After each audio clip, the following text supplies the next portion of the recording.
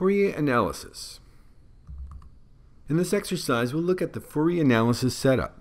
This project consists of two schematics, a modulator and an amplifier. We will construct the top sheet, supply the input sources, and then analyze the results with the Fourier Analysis. Again, you will find the starting design files on the eLearn page, and once you do that, you'll be able to do a file open, go to the desktop under the folder you've saved, and there's actually two projects, so make sure that you select the amplified modulator project file. We'll get to the other one in just a little bit. Now that we have that project open, we're going to create a brand new schematic. This will be our top level schematic. Right click on the project and then choose Add New to Project Schematic. Now we're going to add two voltage sources. We go to the Libraries panel and we're going to choose the simulation sources. And then if you scroll down, there's a VSIN. We want a couple of those. So click the Place button and then just place two of those on your schematic. Double click on the first one and give it a new designator of V carrier. And then go to the bottom right corner under Models. We're going to edit the parameters for the simulation model. So click on the Parameters tab once you're there. We want an offset of 5 millivolts, an amplitude of 10 millivolts, and a frequency of 200 kilohertz. We're going to, in a similar fashion, edit the second one. Designator is V-signal. We're going to edit its simulation model as well. Click on Parameters. We want an amplitude of 8 and a frequency of 5K. Right-click on the schematic sheet and save it as Amplified Modulator.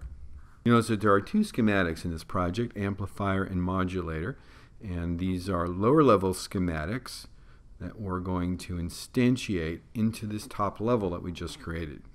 And we can do that automatically with the command design, create sheet symbol from sheet. When we do that, there's a pop-up that identifies the existing schematics. So if we start with amplifier, click OK, you'll see we get this green sheet symbol created, which then can easily be modified if you want to change the, for example, the size of the border as well as the positioning of the sheet entries. Let's do the same thing for the second schematic. Design, create sheet symbol from sheet. Choose modulator this time. We can change the position of the sheet entries, give us a little more room, make it look a little prettier. And the other cool thing is we can put these two blocks together and then pull them away, and that will automatically add in a wire. If you find that behavior is not working for you, hold the Control key down. Now I'm just going to manipulate this a little bit here to make it look pretty. Add some additional wires. Place wire is the command. We're just going to connect the V carrier to our source, and then similarly V signal to our V signal source.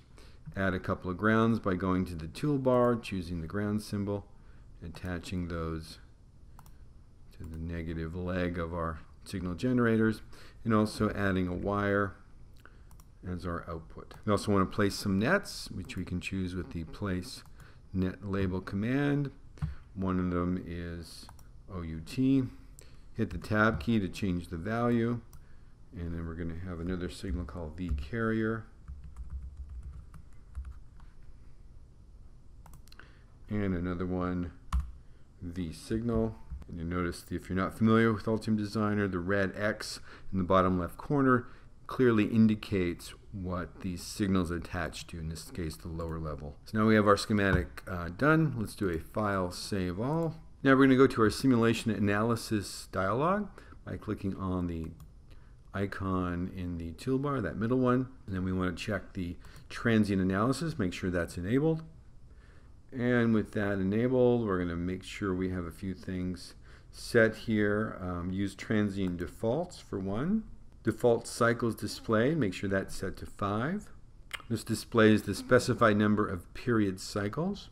Make sure the default points per cycle is set to 50. This is equivalent to the transient step time. It controls the data sampling that will be shown in the final waveform. Click the Set Defaults button to show the values that will be used for simulation, which is located right here.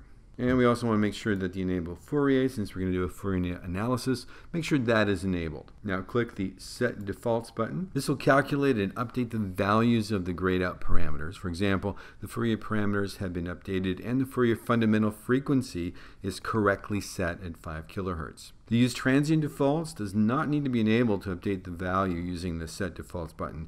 If the Use Transient Defaults is enabled, the calculated values are used regardless if the set default is clicked or not. Now, since we're using 5 kHz as the fundamental frequency, this will not show the 200 kHz frequency in the final waveform. So it'll be necessary to change the number of harmonics. So let's do that. Uncheck the Use Transient Default. Since we've already clicked the Set Defaults button, the values we need should already been updated. Change the Fourier number of harmonics to 50. Click OK to close the dialog. And now we run the simulation. We do that from the simulation toolbar, that first icon. And here's the transient analysis. It looks very pretty. We can see here as it's doing this, the V signal input at the very bottom, the sine wave, the V carrier, and then the modulated output, which has those two combined in the very top. Now you'll notice there's a second tab of the Fourier analysis, which contains for V signal the 5 kHz band right here, the V carrier, which has got the 200 kHz, and then we have the output shown below here, which again has the 200 kHz, and then the sidebands, and then the sidebands with the subsequent harmonics shown here. There's also a simulation file that's generated, which gives precise information on all the harmonics. So now let's do a fast Fourier transform. Let's go to Tools, Document Options, and change the FFT length to 512. Without adjusting this value, the displayed range will not include the upper 200K frequency. Next, select Chart, Create FFT Chart. This creates a new tab and shows the frequency harmonics generated from the plotted waves.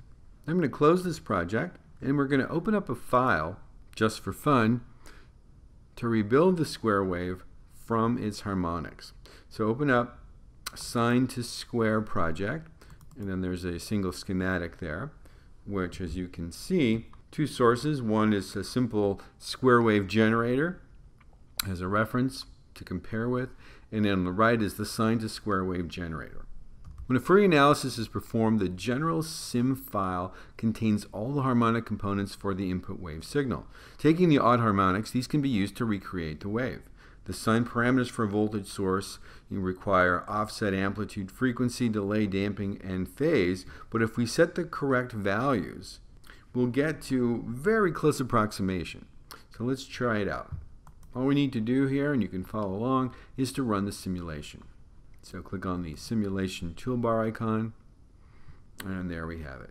So on the bottom is the V pulse output, the reference, which has a period of 20 milliseconds, and then the Fourier transformer output shown here. And then when we zoom in, you can see the effects in the corners of the slight mismatch in the summation of the sine waves, but it's a pretty darn good approximation.